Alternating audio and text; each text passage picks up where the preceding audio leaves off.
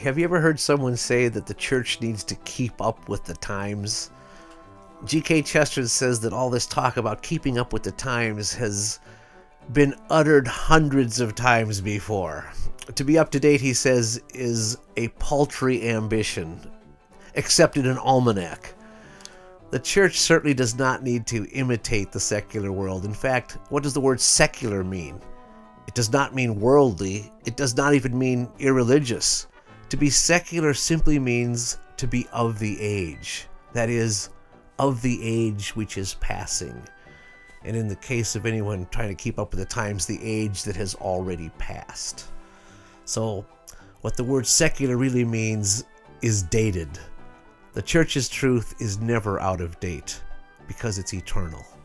Spend more time with the Apostle of Common Sense. Visit chesterton.org for more information, and go to ewtnrc.com to discover more books and programs written and inspired by G.K. Chesterton.